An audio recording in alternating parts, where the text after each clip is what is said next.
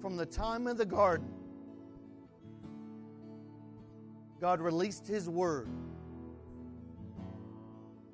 that Jesus was coming. And you kept saying it through the prophets. You kept saying it through the psalmists. You kept saying it for hundreds of years. And then there came a time where the Word was made flesh and dwelt among us. And that Word is still becoming flesh today. Even tonight, souls are being saved. The Word of forgiveness is becoming flesh in their heart. The Word of redemption. The Word of healing. The Word of deliverance. The Word of righteousness. We are the very righteousness of God in you, Christ Jesus, tonight. Not because of the works that we've done, not because of the perfection that we have, but because you gave it to us as a gift. You earned it, and you turn around and you gave it to us. And we bless you, and we honor you, and we thank you tonight.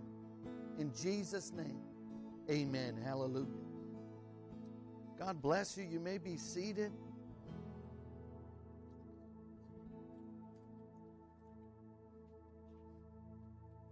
I texted Brother Bill and Sister Kara about an hour ago, I guess, and they have landed. They have made it. Hallelujah. They're here in Tampa now. They're getting settled into the hotel. You all right? They're getting settled into the hotel, and wonder what was going on there. So Friday night at 7 p.m. right here at the church is the Unlocking Glory Conference. And we are very blessed and very honored that Brother Bill and Sister Kara are down here. And we are expecting the outpouring of the Holy Spirit. Amen. The outpouring of the fire of God. The gifts to be in manifestation. The word of the Lord to come to pass. On and on and on and on. We are putting our faith into the unexpected. We are expecting the unexpected. Hallelujah. Amen. And do we have that video ready to play? Let's go ahead and play one more time that video that they sent us not too long ago.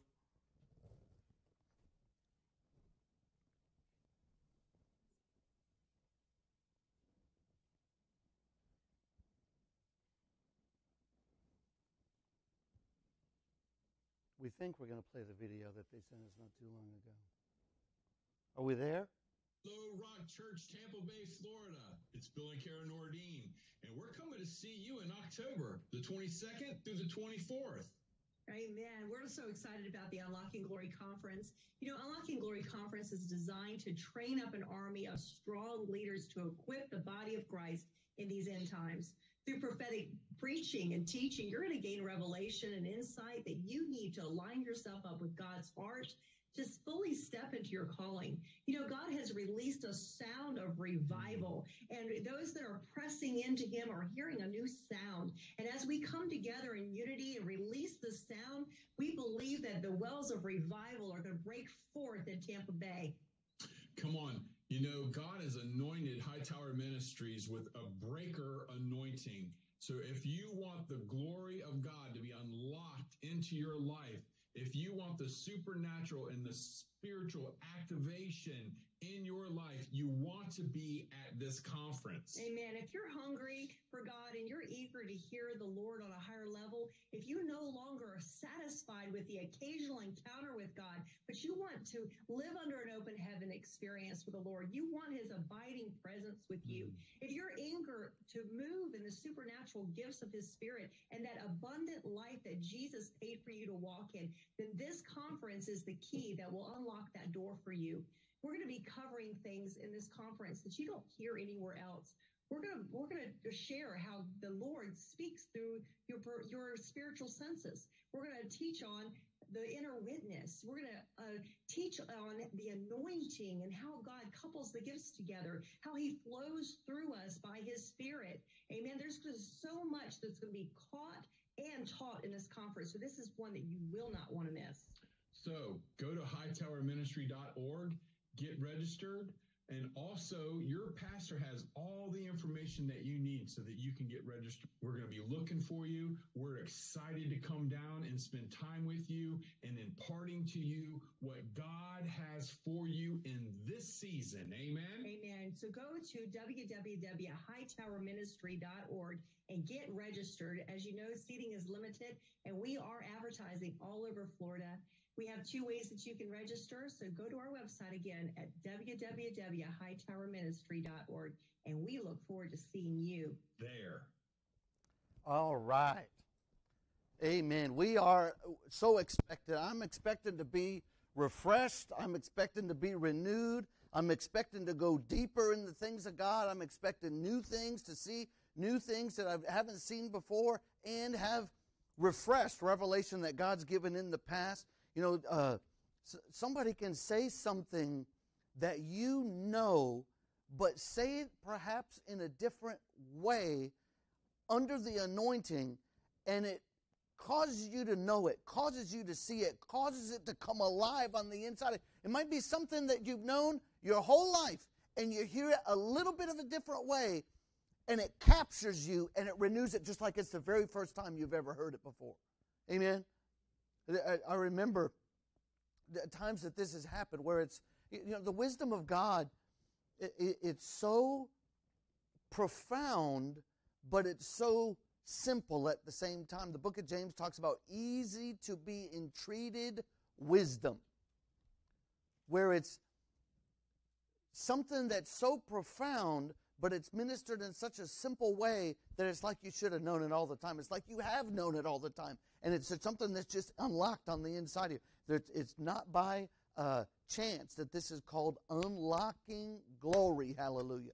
And I'm expecting a greater level of glory, a greater level of anointing, a greater level of outpouring to take place. I just got to say, Brother Wayne, Monday night, I heard you pray with more authority. Yeah, I always hear you pray with the love of God and ministering and a love of people. But I heard you pray with more authority than I've ever heard. I mean, I thought I heard the slap of the head when you put your hand on Alicia's head the other night. Like, oh, hallelujah, Brother Wayne's going to get it. And I'm expecting those type of things. Dreams to be dreamed, manifestations of the glory, people to be moving in the gifts in a greater way, in a new way that they haven't moved before. So don't miss this weekend. It's going to be powerful. Friday night, 7 o'clock, Saturday night, 7 o'clock, Saturday morning at 9:30, and then our regular Sunday morning service is going to be a powerful time. I'm very much looking forward to it. Amen. Can you tell? Let's go ahead and receive our tithes and offerings for tonight. If you need an offering envelope, slip up your hand. You can give online, rockchurchtampabay.org. You can give via the mail. Those that are watching. Do we ever get the live stream working? Okay, good. Those of you that watch online, you can give via the mail. You can give via online. Those of you that are here, there's no need to give via online because you're already, or via the mail because you're already here, but you can give online. Amen.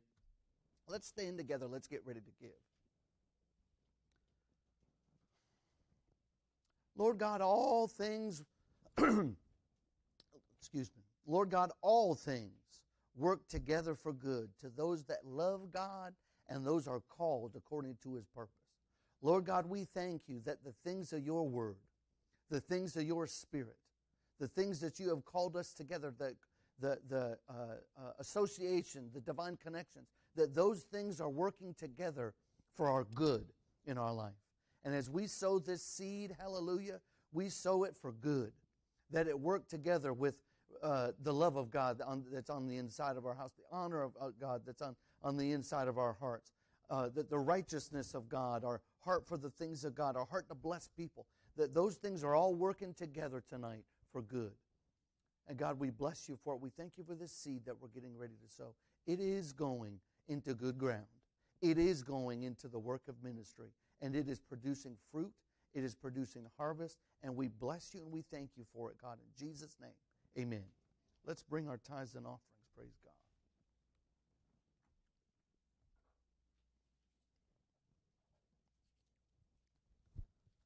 And turn with me to the book of Amos. Old Testament. I'll give you a little extra moment or two to find it. Amos isn't usually one of those books that people turn into that's just rolling off of. The book of Amos, chapter 9. Amos is right before Obadiah, but it's kind of hard to find Obadiah too because it's only one chapter. I think it goes the book of Daniel, then Hosea, Joel, then Amos. If you made it there, shout amen. Amen, all right. Book of Amos, chapter 9, and let's pick up in verse 13 here, amen. Behold, the days come, saith the Lord, that the plowman shall overtake the reaper, and the treader of grapes him that sows seed, and the mountains will drop sweet wine. A number of the modern translations say new wine. The mountains will drop sweet wine or new wine, and the hills will melt or flow. And I will bring again the captivity of my people of Israel, and they will build the waste cities and inhabit them. And they will plant vineyards and drink the wine thereof. And they will also make gardens and eat the fruit of them. And I will plant them upon their land. And they shall no more be pulled up out of their land, which I have given them, saith the Lord your God. Oh, hallelujah. Let's look at verse 13 again. Behold, the days come, saith the Lord, that the plowman will overtake the reaper, and the treader of grapes will overtake, the implication is will also overtake, him that sows seed, and the mountains will drop sweet wine or new wine, and all the hills will melt or also flow with the new wine. Now, of course, when the word's talking about sweet wine and new wine, what is it talking about? The Holy Spirit. We know from Acts chapter 2 that all those people, they thought they had drunk some new wine. And Peter had to say, no, it's only 9 o'clock in the morning. We aren't having that new wine, but we have the new wine of the Holy Spirit. Now, of course, Acts chapter 2, the day of Pentecost, the believers were all 120 up on the upper room on one accord, hallelujah, and suddenly the Spirit of God came and filled that place like a rushing mighty wind. And they were all filled with the Holy Spirit and began to speak in other tongues. And it became that they all overflowed out of that upper room, and everybody that was all around there thought that they had drunk what? The new wine. But it wasn't that, and Peter preached the gospel to them, and of course all the 120 that they're speaking in tongues and prophesying and declaring the wonderful works of God, Acts chapter 2 says, and then 3,000 people came into the saving knowledge of the Lord Jesus Christ that day. They were all speaking in tongues. Everybody was wondering what was going on. If it had just been, it was speaking in tongues day, that would have been enough. But oh, hallelujah, as a result of the Holy Spirit being poured out, there were thousands of people that got swept into the kingdom of God. Then they went and had a 3,000-person baptism service after that. They took them straight away out to the water to have them be baptized in water. Hallelujah. There's the flow of the new wine and a harvest that goes along with it. A spiritual harvest, a soul harvest. And that's what this verse is also talking about. That the mountains will drop sweet wine, or like I said, a number of the modern translations say new wine. This is talking about a flow and an outpouring of the Holy Spirit. A sizable, when I think about it flowing down the mountains, I'm thinking about waterfalls. I'm thinking about avalanches. I'm thinking about momentum, a move of the Holy Spirit that comes with a big momentum with it. And then there's also these phrases in the first part of the verse that's talking about the plowman overtaking the reaper and the treader of grapes overtaking the person that's sowing seed.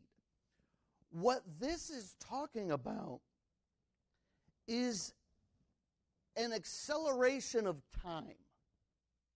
This is talking about God compacting time into the realm of the suddenly, compacting time into right now. And of course, where it's talking about the plowman and the reaper and the treading of grapes and sowing seed, it's talking about the process of seed time and harvest, right? Now, one of the ways I've always heard this said over the years, and one of the ways we know that this is in the natural, there's seed, and then there's time, and then there's harvest. And what God is talking about in this verse is that element of time being removed. So it's seed, harvest, seed, harvest, seed, harvest that's happening without this long element of time in between. God is accelerating time. And what it's saying, that the plowman will overtake the reaper. What this is saying is that there's somebody in the field and they've got their sickle and they're reaping in the harvest, and all of a sudden they hear this behind them, and there's somebody behind them in a big old tractor with the plow behind it and said, "You need to hurry up and get that harvest in, because I'm getting ready to plant some more seed right behind it, because there's another harvest that's getting ready to come up." Are you with me? Hurry up and get this harvest. It's also talking about a harvest that's so big that the harvest lasts until the next seed time sowing season. I'll say it like that. So that the plowman is overtaking the reaper. They're reaping in, and it's already time to sow some more seed for the next harvest. And then this other phrase, the treader of grapes, and the implication is, will overtake him that sows seed. Now, usually when we think of crops being sown, we think about it in terms of months. Corn and wheat and strawberries and those type of things, those are seasonal harvests. Watermelons, on and on. I'm thinking of things here in Florida that are even, you plant corn and about 90 days later it grows up. You plant wheat and some months later it's going to grow up. With grapes, it's talking about not grapevines growing up, it's saying grape seeds growing up. And this really stood out to me in this verse as I was studying. And I didn't ever think about this before, but for a grapevine to grow up from a seed to a vine to producing a fruit of grapes, it can be a process that takes years.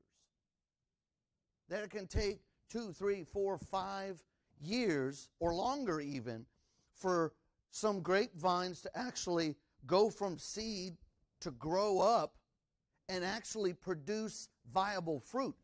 But what it's saying here is that the treader of grape is going to come as soon as they're planting the grape seed, that the harvest is coming in right behind it. So as the planter's going in, planting his little seed in the ground, and turns around, and the next thing you know, there's a whole vineyard behind them where they just planted the seed. Now, of course, down here in Florida, we don't have a whole lot of vineyards. What we do have is something that's comparable as far as that element of time, oranges. Oranges, to go from seed to grow up to orange tree and produce a harvest, that is a process that takes years. My uncle used to manage a 1,500-acre orange grove down in Punta Gorda. And he was there on the front end, and they were planting little bitty orange trees this big. And I remember asking him, I was in, I don't know, 5th, 6th grade, I guess it was, and maybe a little bit older, and asked him, well, how long until oranges go up? It was 3 years before. So they planted 1,500 acres of orange trees, and they had to manage them for 3 years before there was an expectation of a harvest coming out of it. But what this is saying is that 3 years is being taken out, and it's plant and get a harvest. I mean, imagine you have some, a little spot in your backyard that you're going to plant, half a dozen orange trees back there. And you got your little gardening gloves on, and you got a handful of seeds that you're getting ready to plant, and you go out there with your little hand shovel and dig a little hole and take one of those seeds out, put it in the hole and pat it down, and you walk a few feet to go plant the next one, and somebody taps you on the shoulder and says, here, drink this.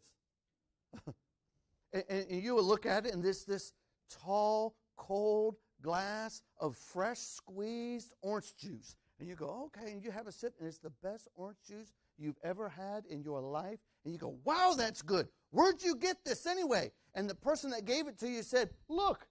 And it's the seed that you just planted.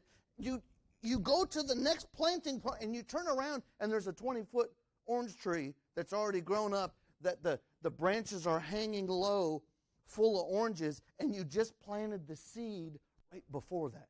That's what this verse is talking about. Something that in the natural is impossible, but not with God. And it's not, if God did that with a little strawberry plant, that you just plant a strawberry seed and go down the row and turn around, and that strawberry plant that's this big grew up and had 10 strawberries on it or whatever they grow, that would be a miracle. But it's not even just the element of months that God takes out. It's the element of years. I will restore to you the years that the cankerworm has eaten away. This is talking, there's so much that it's talking about in this, that one of the parts of it with restoration is that God will restore that element of time like it never even existed. Hallelujah. People that have been away from the Lord and gone off over into drugs and gone off. I'm thinking of somebody right now, Jim Rhoda's granddaughter, Alyssa, that was here for chili cook-off earlier this year. That her and her husband, they have a wonderful testimony. They got off into drugs, and they got off into this, and they got off into that. They're such a wonderful couple for the things of God now. God restored them back to where that time away from the things of God didn't even exist. He took those years out and gave them what they would have had those years never even existed. And what this is talking about is us believing God in a greater way. Our faith growing and developing in a stronger way. To whereas, let me say it like this. We as believers, we as New Testament, Spirit-filled, Word-believing, healing-believing, tongue-talking, all those things believers, we can find ourselves establishing doctrines in our life without even realizing it. Even based on our victories. Based on hallelujah, Spirit-filled, faith, Word people that have seen God move in our life many, many, many times. We can even begin to build doctrines in our life based on how we've seen God move up until this point. For example, you can have somebody that, I'm just thinking of a financial example. You can have somebody that God has moved in their life to meet their financial needs countless times over the years. But the way they've seen God move on their behalf is always somehow, some way through the work of their hands. Are you with me? That God will give them overtime. that God will give them a side job, that God will, have where their neighbors shows up and say, I got all this stuff I need to do, blah, blah, blah, blah, blah. I could use some help. And they just go over and help them, and they get paid a bunch. That it's always through the work of their hands, and they've never experienced a Pentecostal handshake before. That they've never experienced a check in the mail. They've never experienced somebody coming up to them and saying, I don't know who you are, but I've seen you across this restaurant, and God has been talking to me this whole time we've been sitting here eating to write you a check for $5,000. They've never experienced something like that. And because they've never experienced it like that before, we can build a doctrine around that and say, well, God doesn't move that way for me. But the reality of it should be, according to faith, that I might not have seen God move like that ever in my life up until this point. But what God wants to do is cause our faith to grow, cause us to see Him in a greater way, where that element of time goes out of, well, I'm going to have to work, and I'm going to have to wait for a paycheck, and I'm going to have to do this, and I'm going to have to do that. And it compresses that time down to suddenly right now. Or like soul winning, the same example in a different way, soul winning. There's some soul winners right here on the front row, hallelujah, praying everybody they know into the kingdom of God. And you can have somebody that they've had success after success after success of winning people to the Lord, but what they've seen all the way until this point is it taking a long time. Does anybody know? Yes. Oh, man, you're praying for them, and you're witnessing to them when God opens the door for you. And then you notice over the course of time that God's been moving on their heart, and they're a little bit more receptive to the witnessing. And then they go through this thing, and they go through that thing, and then finally their whole life's fallen apart, and they come into the kingdom of God finally. And hallelujah, praise God for those type of things when it happens like that. But the next person, the next family member you find out went off into sin, went off into some crazy, immorality like there is in the world these days or whatever it is, and you're going, oh man, I got a fight on my hands. But we believe at a higher level where you pray today and you get the phone call before you go to sleep tonight, oh hallelujah, I've repented and gave my life back to God. Where it's the same result, but time's been taken out of the mix, and it's gone over into right now. Hallelujah. We're standing in this right now with the massive renovation project that went on earlier this year. That I'm not going to spend too much time on this. You guys lived it just with me. That we moved into the building and, got things set up, and then before COVID, we got it was so interesting. We bought all the chairs that match, and then immediately we couldn't sit in them because everything had been closed for a while. We got the chairs, and then at the beginning of the year, we got the lighting for up here. Then a couple months later, we got we raised the money and painted the sanctuary, and the Lord was in it. God gave us the timing. God gave us the wisdom of what to do, and raising the money, and people came together and the money came in. God moved on people's heart and the money came in and we did it. And it was this time of year that my plan was to do the kitchen. That was my next thing. When we finished the painting of the sanctuary, that was what was on my heart, to get that curtain for the hidden kitchen up there and get a nice kitchen that we wouldn't have to hide behind a curtain.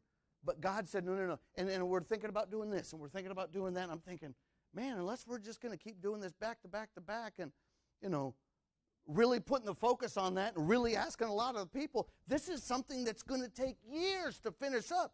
But what did God do? Okay, here you go. Here's all of it. Where instead of it being 2 or 3 years to be able to get some of those things done, it was 2 or 3 weeks. And it was all done. And it was all paid for. God took the element of time out of the equation. It did seem like years staying up those 18-hour days when we were doing it. But God took that element of time, and what could have taken 2 or 3 years, God accomplished in 2 or 3 weeks. Hallelujah. It's going to a higher place, going to a higher level. I'm thinking about the woman with the issue of blood. and let me just go back to this for a second. What we're talking about, the title of this message is Growing Faith. Growing faith. That we believed on this level and have seen God move in miraculous ways. But it's continuing to grow, that we're believing for bigger, but also what this scripture's talking about is believing for now. Believing for suddenly. Not according to our experiences, not basing our experiences, not basing our faith and our expectation on our experiences, but basing it on the Word of God. Not what we've seen before, not what God has done until this point. Because in that way, we can actually limit God. But according to our faith, are we made whole? Let me just remind you that Jesus went into his hometown. He could do no mighty works there because they didn't believe. The woman with the issue of blood, she heard about Jesus. And here she was saying, if I can just go get a hold of the hem of his garment, I'll be made completely whole. And in that statement, she's saying, I don't need to sit and wait through a meeting that Jesus has. I don't need to wait for him to do an altar call. I don't need to wait for him to have a healing line. I don't even have to wait for him to look at me. He can be going the other direction. But if I can just get a hold of Jesus. She said, I'm not waiting for him to call me. I'm going to get a hold of him. In the face of 12 years of letdowns that she had. Remember, she had spent all that she had on every possible method to get healed. But when she got hold of the ministry of Jesus, she believed on another level than she had ever believed before. Hallelujah. Go with me over to 2 Thessalonians 1:3. We talked about this scripture as part of the series we just finished up on honoring the call of God on your life. But I want to touch on this again. Verse 3 of 2 Thessalonians chapter 1. We are bound to thank God always for you, brethren, as it is meet or as it is proper, because that your faith is doing what? Growing exceedingly, and the love of every one of you toward each other abounds. But what I wanted to center up on is faith growing exceedingly. Every person in this sanctuary tonight, I know you've got miracle results in your life. I can start calling people out. Miracle results, miracle healing, miracle marriage, miracle overcoming adversity, miracle having a call on your life, being used of the things of God. That we have had faith. And we have gotten, not just little results either. Amen? Brother Wayne, kidney things, on and on and on and on. Overcoming, Marie and Danelle with not sure where they were going to live. And there's miracle place where they're going to live again and again and again. God blessing them again and again and again. They're going all around the room. We could see where, Abigail and Ethan, they're more financially blessed as little kids, than anybody I know. Hallelujah. Oh, man. Miracle, man. They got $50 bills in the mail just this week. I'm like, they're coming, that's my $50 bill.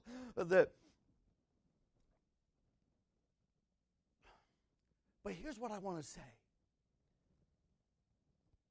I want to have faith that's growing. Hallelujah for the miracle that God did 3 years ago, 10 years ago.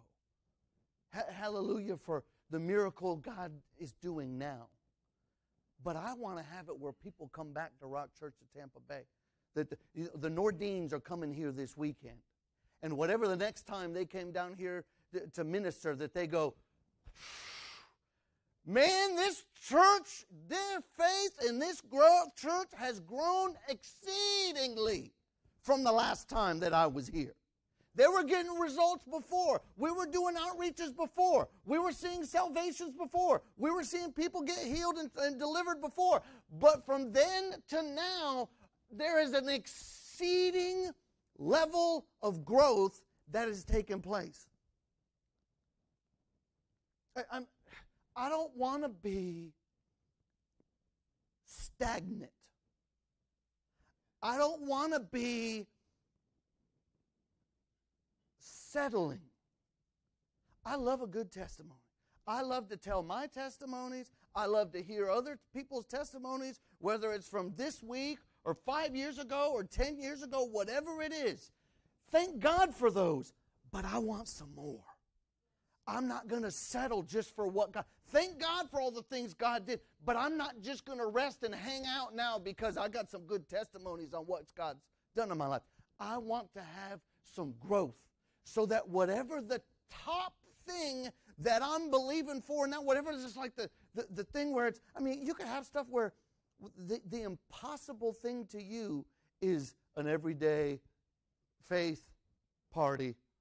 You know what I'm talking about? You can have something that's, you're believing for, I'm thinking about that thing where that young lady came in here on a Wednesday night at the old building, and she had cervical cancer. And she came to after the service and to Pastor Brian, and she asked for prayer, and Pastor Brian chuckled.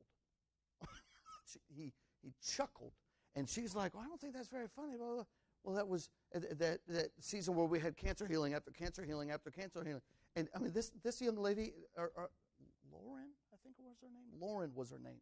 And she went and got documented proof next time she went to the doctor that the cervical cancer was totally gone. That it was something that was impossible to her, but Pastor Brian had a chuckle for it. And the next thing you know, she was able to believe on a higher level because of the manifestation that took place. That there's that scripture, and now unto him that is able to do exceeding abundantly above all that we ask or think, according to the power that worketh in us. God will do things above the level that we would even dare to ask, above the level that we even think he can do. But once we see him do it, there's a precedent set where now we can think it. Now we can have a hope and an expectation for it, and now we can ask for it. We would dare to ask for it because we've seen in his word that he would do it, or we've seen the manifestation of it. That our faith is growing exceedingly. And again, growing in magnitude, and then also growing in the element of time. And I'm not just saying believe God will do everything suddenly.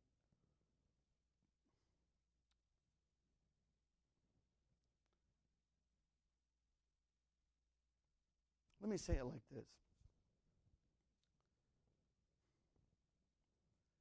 Believing God past the level of your experience, past the level of how he's done it for you before, believe on the level according to his word rather than on the level according to what we've seen last time. Because our experience shouldn't be the governor. Like on a carburetor, that kind of not the governor of the state of Florida, but there's the governor, there's that throttle lever, and there's the little screw that's a stopper. That when you hit the throttle, when you hit the gas, that throttle goes up and it hits that screw, and that's the fast point. But what you can do is loosen out that screw so you can get more power out of the throttle. That's the governor. You can have something like the stopping point, a gate that's a stopping point. And the gate for our stopping point can be our experience. some kind of limiting factor that's in the way. What God will do for us, what God will do, for somebody that's not some big-time minister, what God will do for, somebody that's not in the Old Testament, what God will do if Jesus isn't physically standing here with us. So we can have all these limiting factors that are limited based on what we think rather than by the Word of God. Hallelujah. Go with me over to Luke chapter 5.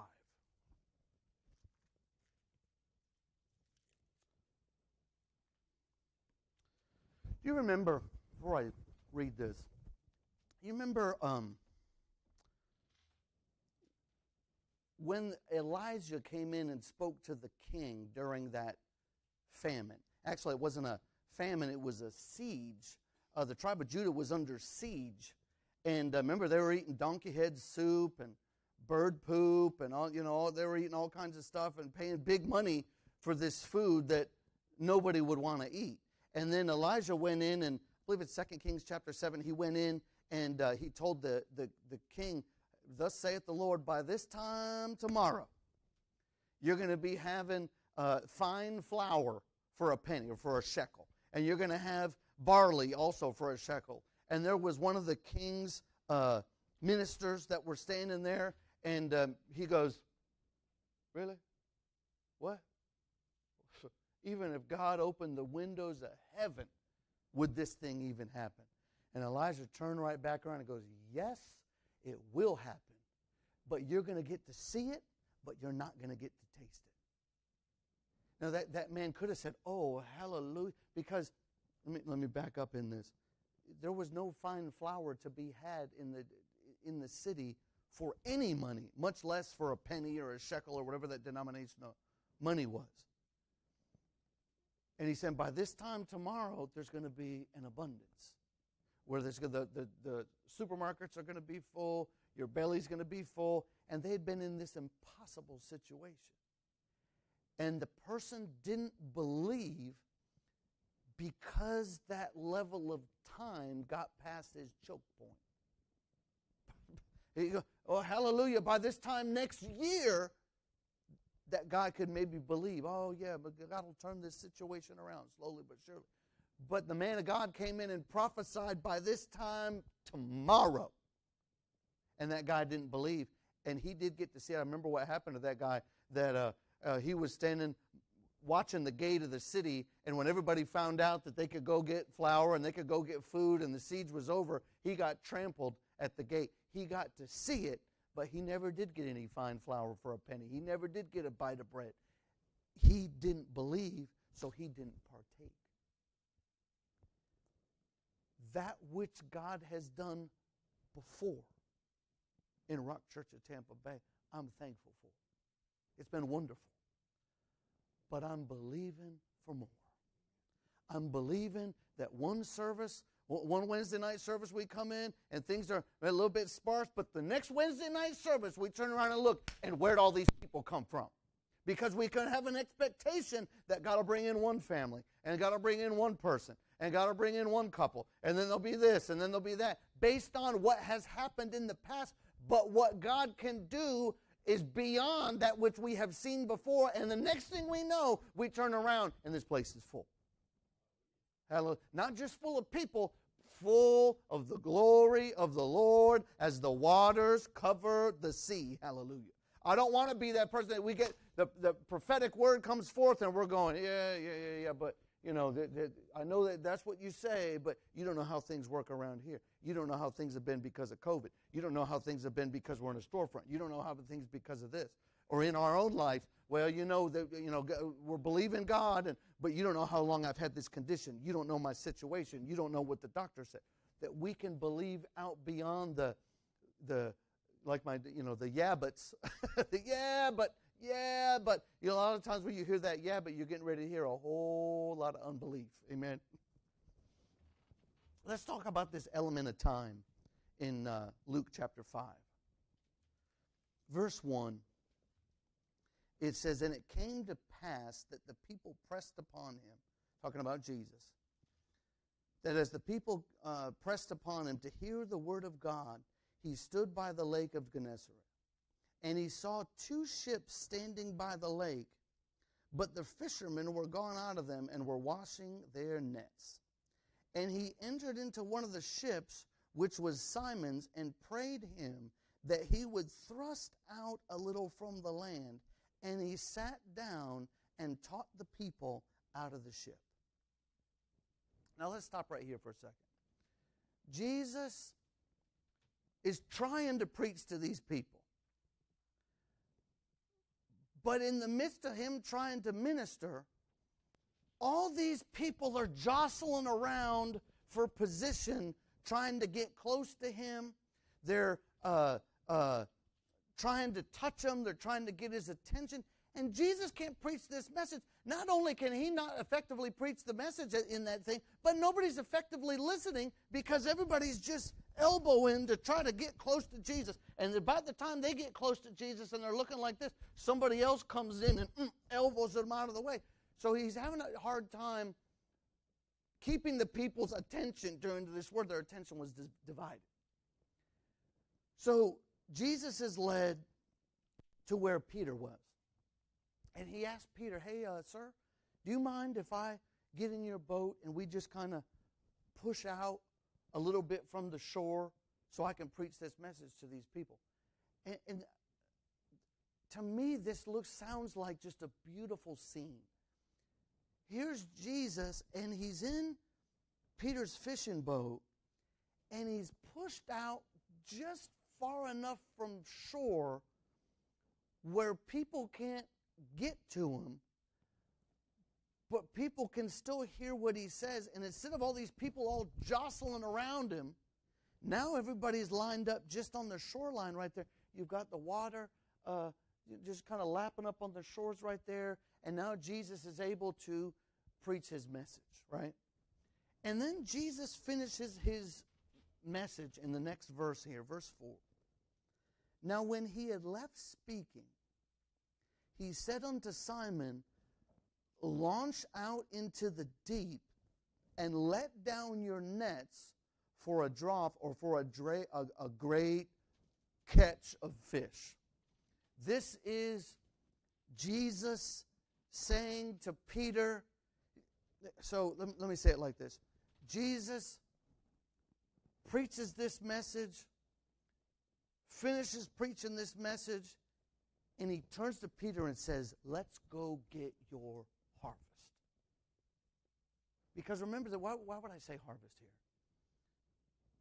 When Peter gave Jesus the use of his boat for that message, that boat became a tool of ministry for the Lord Jesus Christ. Amen? That boat was a blessing to Jesus. Remember, blessing means empowerment to prosper. It was an empowerment and an enablement for him to effectively be able to preach that message. And in turn, that boat was a blessing for him, so the word could go out and bless those people that were there.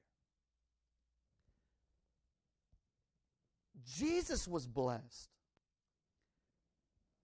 And the way Jesus received that blessing, whether Peter realized it or not when he first let Jesus the use of the boat, Jesus received that as a seed that was sown into his ministry.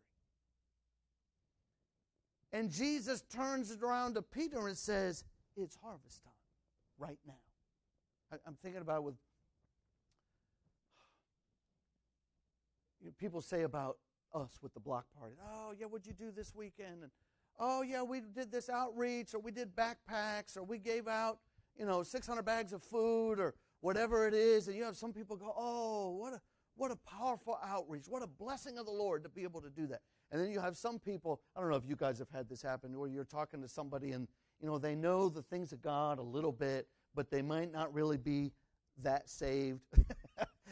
and they want to say something spiritual, but it's uncomfortable for them. So they'll say, oh yeah, I know when you do stuff like that, you get a couple of extra points with the man upstairs. You know what I'm talking about? People talk like that a little bit. Oh yeah, you get some extra points when you do stuff like that for the man upstairs. And the implication is somewhere down the road, God's going to get you back. Somewhere down the road, God's going to bless you. When you get to heaven, there's going to be some extra reward for the thing that you did down here on the earth. And that's true. But what Jesus did was take out the element of time and turned around to Peter and said, let's go get your harvest right now. And let's look at the next verse. I think it's verse 5 or 6.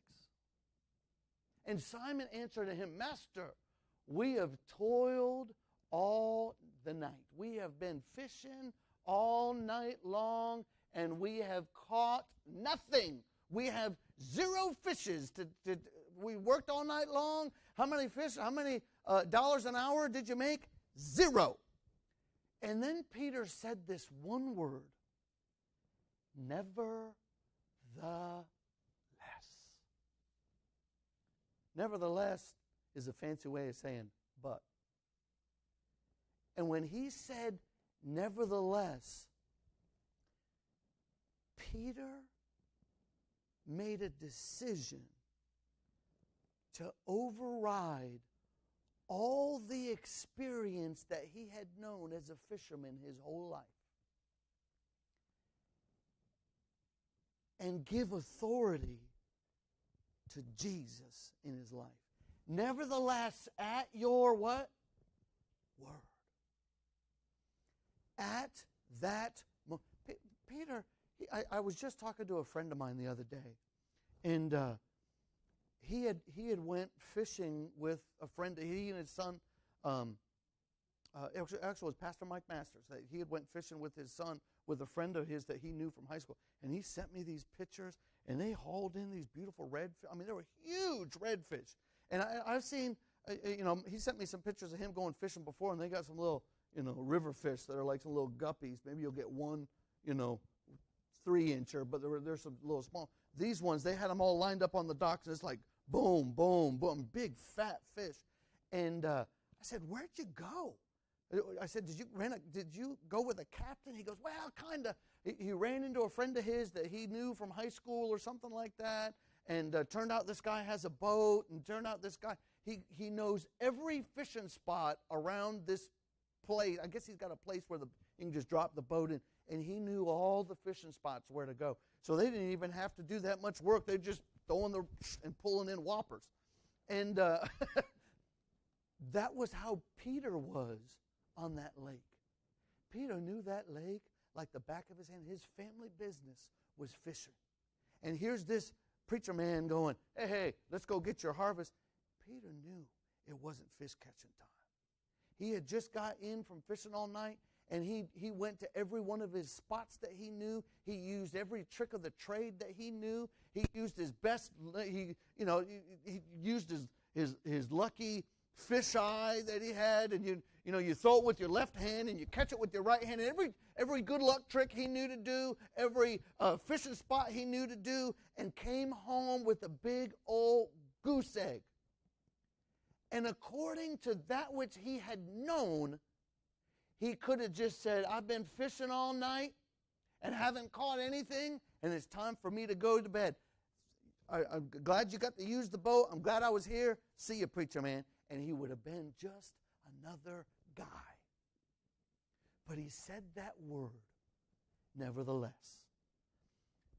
He's saying, Jesus, all my experience is telling me this other way. All my experience says this is the way this situation is going to turn out. Nevertheless, at your word, I'm going to act anyway. I'm going to follow you anyway. I'm going to believe further than I've ever believed before anyway. And when he did that, his life changed forever. His life changed forever. That he believed on a level that he had never believed before. He began to see results that he never believed before. And you know what happened next, that the net broke and he had to call his fishing partners to come and get their boat, and they filled both boats up. And then at the end, Jesus said, up at this point, you've just been fishers of fishes, but from this point on, you're going to be fishers of men. Hallelujah. It opened the door for a whole new realm because he believed on a level that he had never believed before. Because he submitted to a level that he had never believed before. Because he said yes on a level that he had never believed before. God, he opened up the door for Jesus to take out that element of time based on the time of day, based on the time of year, based on all the things that we're going against, based on time. It's not fishing time, it's daytime. I've been fishing all night, so it must be whatever he was fishing was nocturnal fish, if that's a thing. Whatever it was, time didn't line up in the natural based on his experience. But what Jesus did is compact that time and say, come get your harvest right now. Hallelujah. Go with me over to Hebrews chapter 4. Believing on a level that we've never believed before. Seeing results to a magnitude, to a degree than we've never seen before.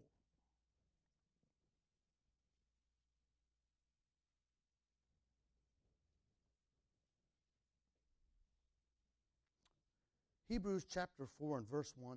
Actually, what it's talking about in this passage of Scripture, if we could read all the way back up, deep into chapter 3. But what the writer of the book of Hebrews is talking about, it's referred to as the provocation, where the children of Israel, they got right up there getting ready to go in the promised land. They rebelled. The spies came back and talked about big giants and big walled cities, and everybody got afraid, and everybody wanted to commit mutiny against Moses and Aaron and God and make them a new leader and go back and be slaves again.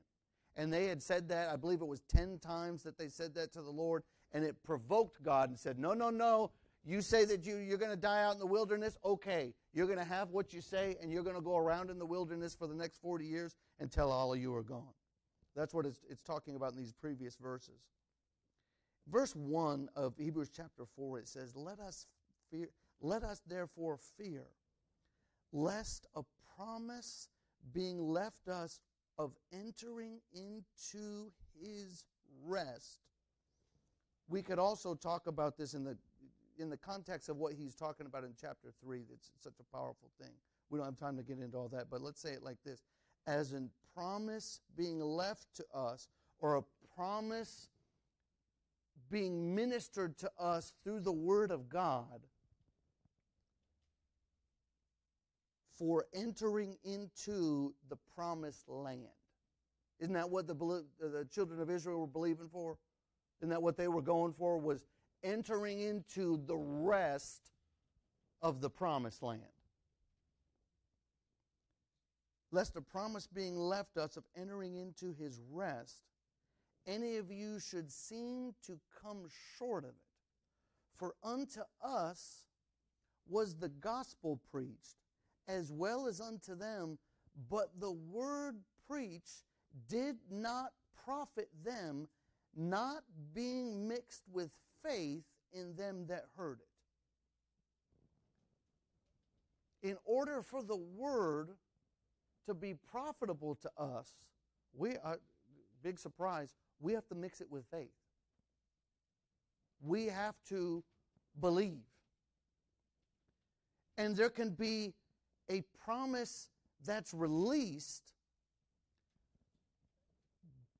but we can mix it with one level of faith and get one level of results, or we can mix it with another level of faith and get a completely greater level of results, even in a church service.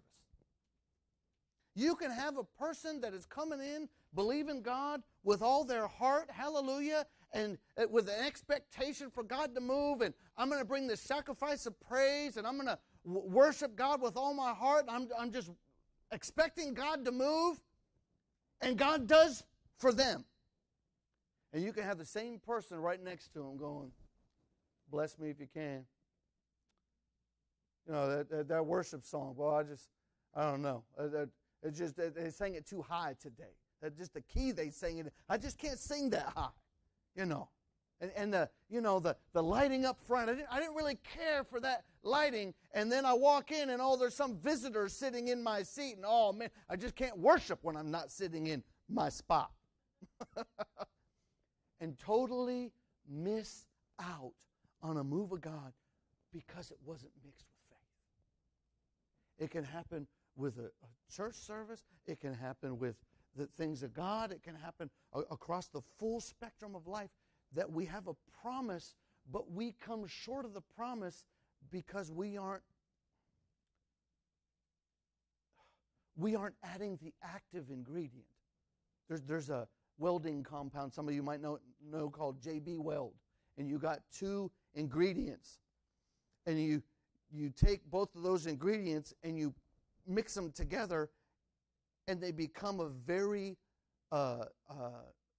it's kind of a thick liquid, but it becomes like a welding agent because one ingredient activates the other ingredient. Just like with yeast, you put in that activating ingredient and it causes the whole thing to rise. It's like that with faith. We put in that activating ingredient and it causes the whole thing to rise.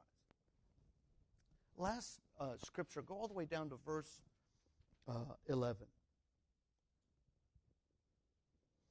Let us labor, therefore, to enter into that rest, lest any man fall short after the same example of unbelief. And I want to leave you with this today. Don't be prematurely satisfied. Don't be satisfied with one harvest, with one answered prayer. Hallelujah, be thankful. But don't quit after that prayer is answered. You see it in the things of God.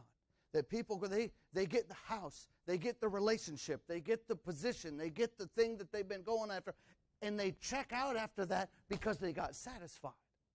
That they go and I got to go do this thing that I've always wanted to do. I got to reach to this certain position, and now I made it.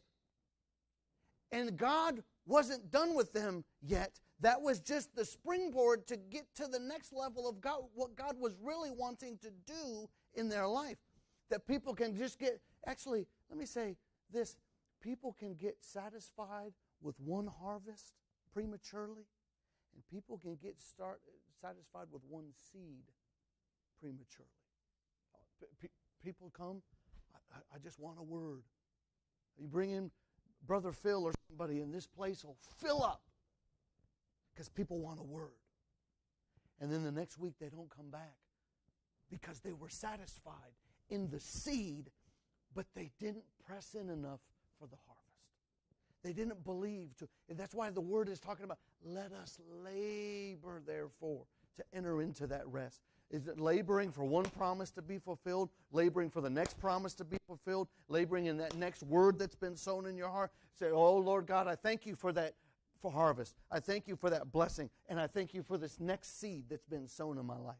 And I'm believing for that harvest, and I'm standing for that, and I'm pressing in for that. And that which was impossible for me yesterday, I'm standing on top of the reality of that harvest today, and there's a new impossible thing that's out in front of me.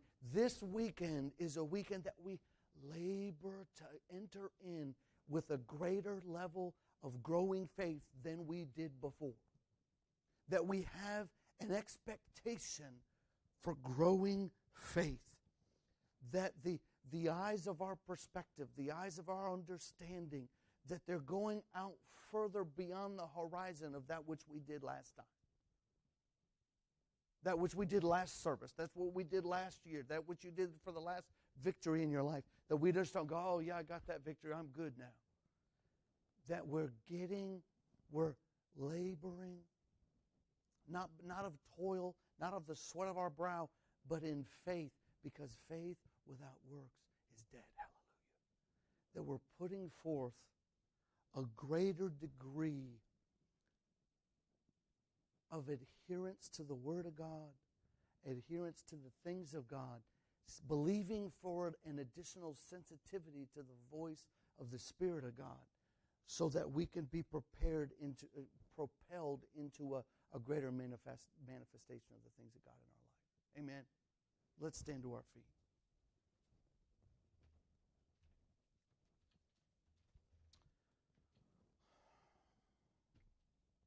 Lord God, we thank you that you're the God of suddenlies.